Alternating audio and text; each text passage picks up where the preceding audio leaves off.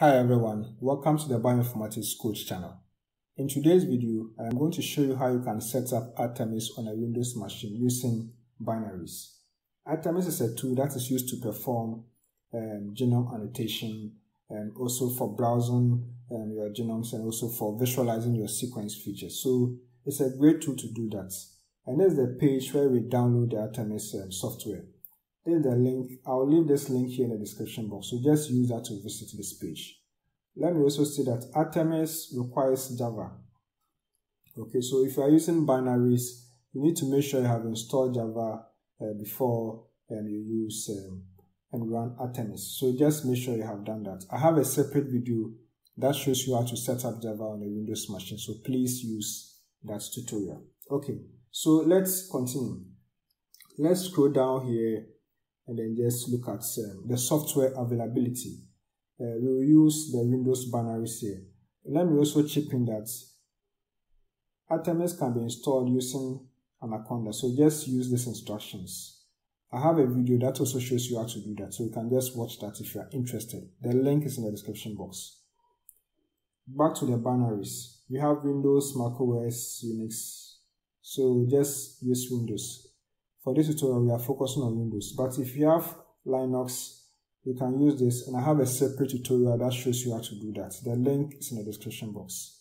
Now back to Windows. So here, you just click on it to download the binary. So just click, or you can also double click, and then your download will start. So let's wait whilst the download proceeds. Okay, so download has been done for us. It's complete. Mine is here. So let's go and check it out.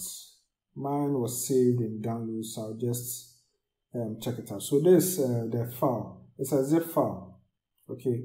Yeah, this Java. This is what I used to set up my Java OpenJDK. But we are looking at Artemis. So just extract the contents. You can use WinRAR.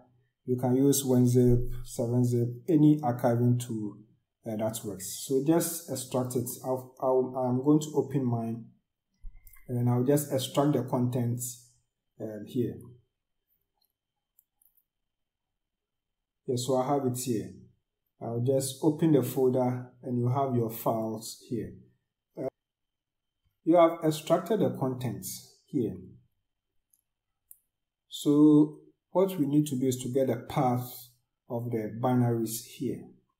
And so to get a path, we just come here, look at where I've highlighted, then just click on any empty space on the right side here, where my cursor is.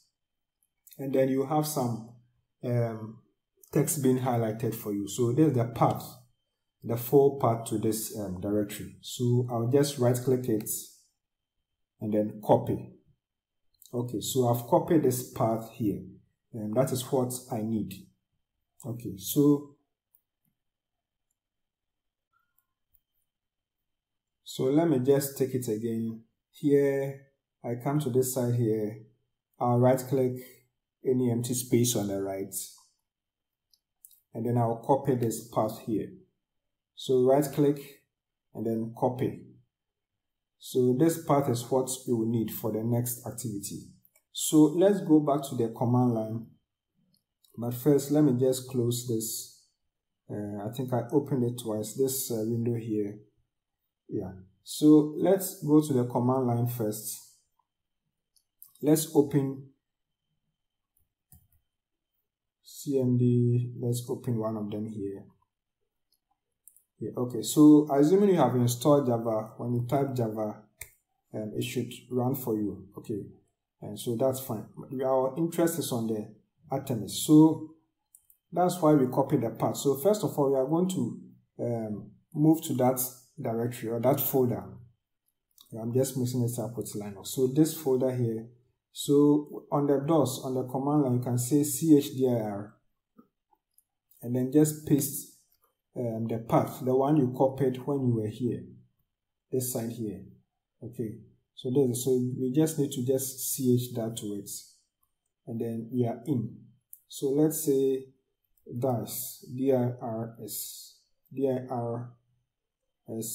This will list, I think it's dir rather, yeah, it's dir. So just type dir, and then you have some lists here. Okay, it's just listing the contents of this folder here. Okay, so we are going to run Artemis using ACT or Artemis, any of them. Let's try with Artemis. So here, what you need to do is to just say java-jar,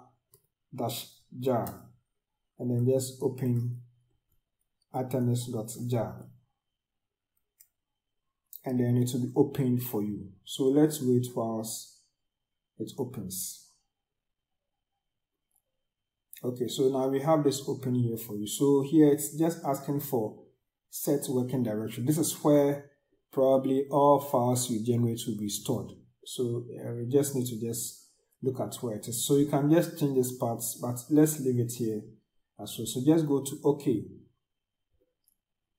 And then you have Artemis open here for you. So from here, you can just look at visualizing your Genomics file, options, windows. There are lots of things you can do here.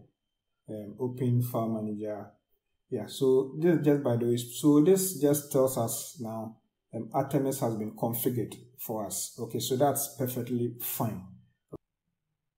And if your files appear like this, where we have the Java icon on the files, then all that you have to do is to double click on the file, any of them, and it will open, just like how I'm doing it here.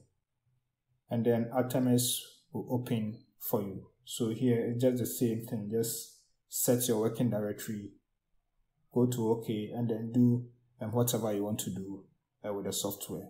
So these are the two ways that you can use to open or run Artemis when you have downloaded the binary files.